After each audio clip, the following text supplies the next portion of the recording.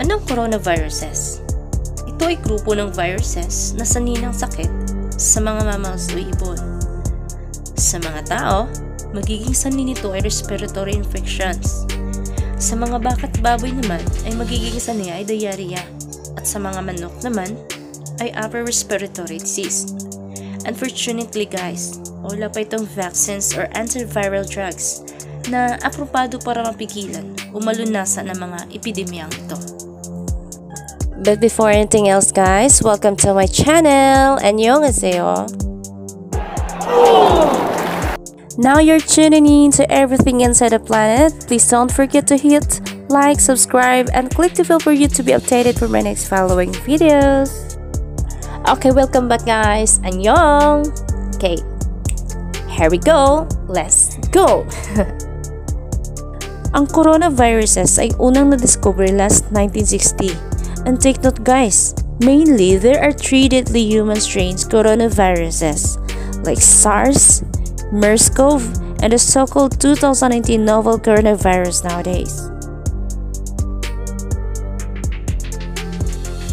So here's the following 7 human coronaviruses in the years they were discovered. Number 1 and 2. Human coronavirus 229E or HCoV 229E and human coronavirus OC43 or HCoV OC43 are both confirmed last 1960. Number 3, severe acute respiratory syndrome or SARS-CoV confirmed last 2003. Number 4, human coronavirus NL63 or HCoV NL63 confirmed last 2004. Number 5, human coronavirus SQ1 confirmed last 2005. Number 6, Middle East respiratory syndrome or MERS-CoV confirmed last 2012. And the last part is the 7th human strain coronavirus, which is the outbreak caused by viral globally nowadays, known as novel coronavirus 2019 or 2019 nCoV. And now here's the thing, I will gonna shed some light on these things which I have learned about in these coronaviruses, but I am by no means an expert in this field, so here's the following. Number 1, human coronavirus 229E or HCoV 229E is associated with a range of respiratory symptoms ranging from the common cold to high morbidity outcomes such as pneumonia and bronchitis. So the common cold is particularly the symptoms of HCoV 229E. Simply as a cold is a viral infectious disease of the upper respiratory tract that primarily affects the nose. Ang sign at sintomas nito ay lalabas less than 2 days pagkatapos ng exposure sa virus. Ang tao na nakakaranas nito ay madalas na nakaka-recover 7 to 10 days. Number 2, human coronavirus OC43 or HCoV OC43 is just similar with the HCoV 229E. Both are among the known viruses that causes the common cold and also causing severe lower respiratory tract infections including sa mga pneumonic infants, mga matatanda, and immunocompromised individuals o yung mga undergoing chemotherapy at sa mga taong may mga HIV/AIDS. At ang kaibahan ng HCoV 229E at HCoV OC43 ay ganito. Ang HCoV 229E ay isang alpha coronavirus while HCoV OC43 ay beta coronavirus. But wait guys, ano pala tong alpha coronavirus at saka beta coronavirus? Okay, ito yon. Alpha coronavirus considered as phylogroup 1 coronaviruses at ang beta coronavirus ay this genus is also known as group 2 coronaviruses. Both are belong to the subfamily Coronavirinae of the family Coronaviridae. Well, anyways guys, ano naman ba to tong Coronavirinae? at saka coronavirus. Oh no guys, sobrang napaka-brood pala ng usaping ito, oh my god. But if you're really interested to know a little further about this coronavirus and coronavirus little thingy, you can request me for the next following videos. And now let's turn back to our main topic. Number 3, severe acute respiratory syndrome or SARS-CoV. Ito ay isa sa tatlong nabanggit ko kanina, diba? Na napakamalubha at nakakamatay. So ito ay sanhi ng palaging pagkakaroon ng karamdaman, marked initially and systemic symptoms ng muscle pain, sakit sa ulo at lagnat. Followed by 2 to 14 days by the onset of respiratory symptoms, mainly cough, dyspnea, and pneumonia. Number 4. Human coronavirus NL63 or HCoV NL63.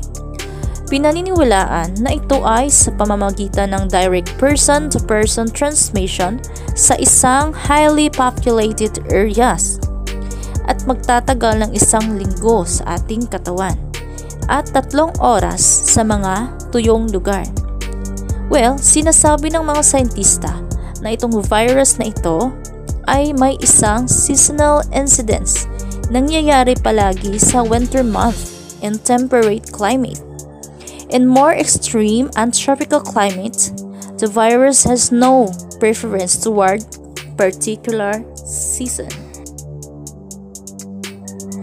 5. Human coronavirus HKU1. Unang natukoy ito noong January 2005. At isang 71 years old na lalaki na na-hospital with an acute respiratory distress and radiographically confirmed bilateral pneumonia. Similar din ang coronavirus na ito sa HCoV-NL63 at sa novel coronavirus 2019 na kung saan winter months mas maraming respiratorang sample ang naitala. And take note, 3 oras lang po ito sa tropical season.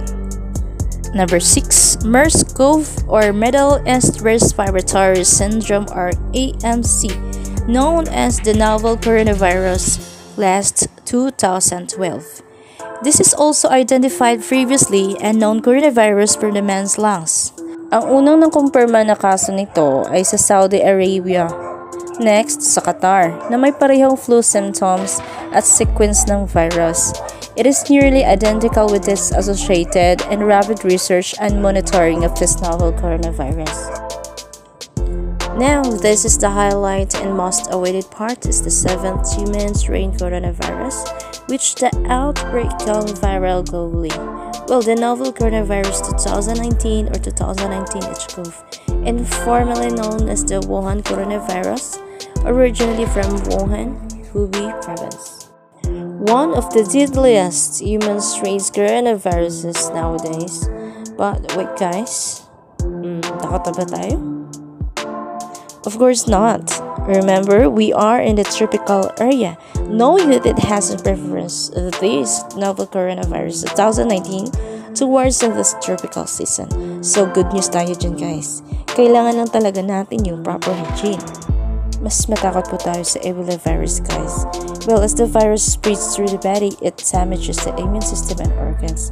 Compared with novel coronavirus 2019, it causes respiratory infections, yun lang. But kung napapabayaan, pwede rin mahulog sa pneumonia, ikakamatay rin. Pati ko po sinasabing maging kampante po tayo sa novel coronavirus 2019 na ito because still it's very deadly kaya. Before we're gonna finish this video, now let's refresh muna this Ebola virus. Ano nga pala ito? Ebola virus disease or EVD, known as Ebola hemorrhagic fever or EHF, simply as Ebola discovered 1976, originally from Democratic Republic of Congo, West Africa. This virus is the world's deadliest virus. Magsisimula ang sintomas nito 2 days to 3 weeks with fever, sore throat, muscular pain, and headaches. Pagsusuka, diarrhea, and rashes usually followed kung sira na yung function sa liver at saka sa kidney, and then both bleed internally and externally. Kaya masyado talagang high risk kasi mismo immune system sinisira nito. Anyways, wait lang. Ang gulo na, di ba? So, ilan ba talaga lahat ng viruses sa buong mundo?